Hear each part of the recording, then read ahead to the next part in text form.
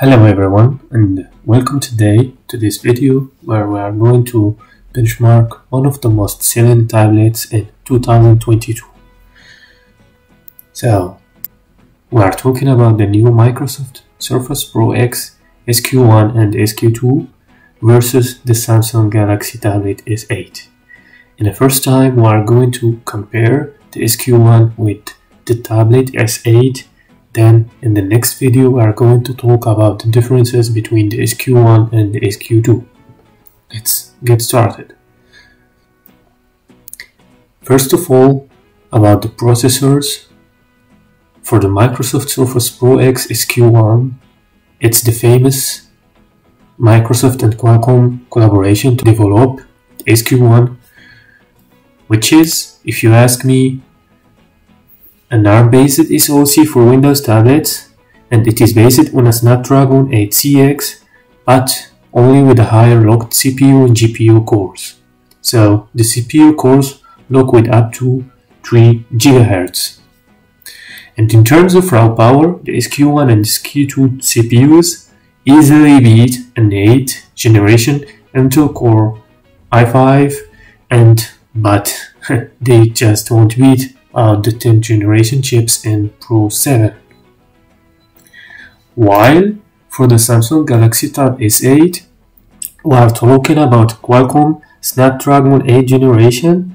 It's an octa-core, as you see, and you can tell that the speeds are pretty similar to the ones of the SQ1. We are talking about 3 GHz. We are talking about an octa-core with up to 3 GHz. As for the operating systems, the Microsoft Surface Pro X SQ1 comes both with a Windows 10 on ARM9 and a Windows 11 Pro on ARM9. The differences are the network speed, which are the LTE and the Wi-Fi. An important information that you should keep in mind about the SQ1 and SQ2 Surface Pro X, it's that Wi-Fi models of Surface Pro X come with Windows 11 Pro on ARM, and the LTE models of Surface Pro X come with Windows 10 Pro on ARM.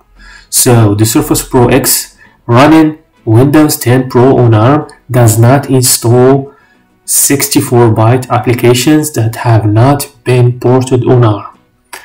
At this time, Surface Pro X with Windows 11 Pro on ARM will not install some games and CAD softwares, and also some third-party drivers or antivirus software. While on the other hand, the Samsung Galaxy Tab S8 comes simply with an Android 12 One UI 4.1. The first difference between the Microsoft Surface Pro X and the Samsung Galaxy Tab S8 is that we are comparing a 2-in-1 laptop to a pure tablet. So for the graphics, we are talking about an Adreno 685 GPU for the Pro X SQ1 with a screen resolution that is 267 ppi, comparing to an Adreno 730 with a frequency that goes up to 120 Hz for the resolution and a 1060.2560. As for the RAMs, the Microsoft Surface Pro X SQ1 comes both with an 8 GB or 16 GB, and the Samsung Galaxy Tab comes with either an 8 GB RAM or a 12 GB RAM, depending on the chosen storage.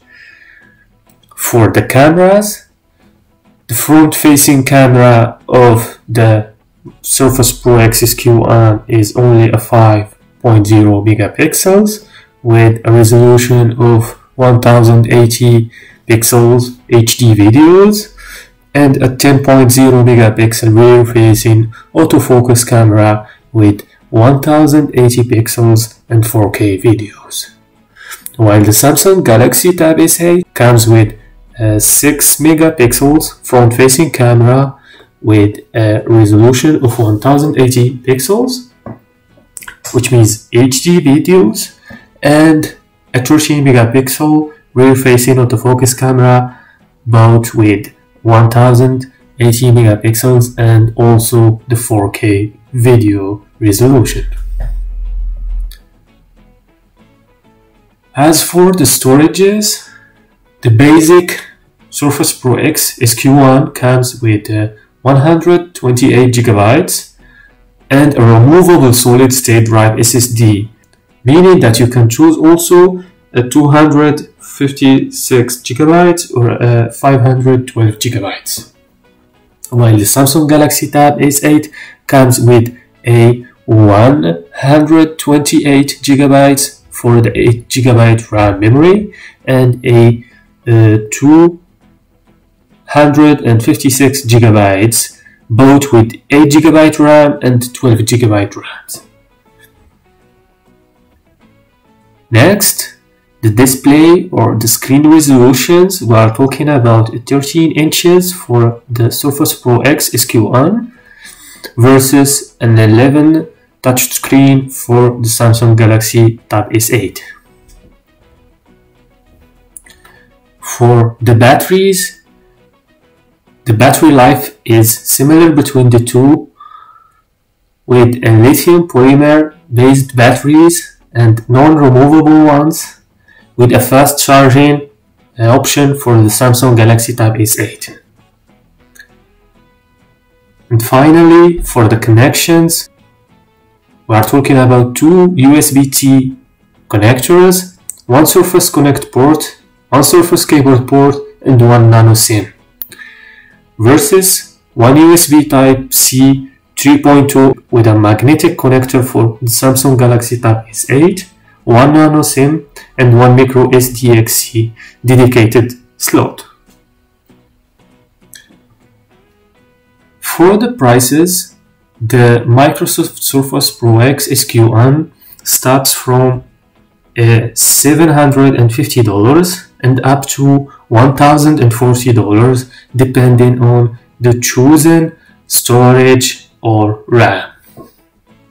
While the Samsung Galaxy Tab S8, which is going to be released on the late of February 2022, starts from a price of $700 up to $845. These prices does not include shipping, so you must consider at least $100 up to $200. So that's it for this video. Don't forget to subscribe to our channel for more updates and benchmarks coming in the few next days.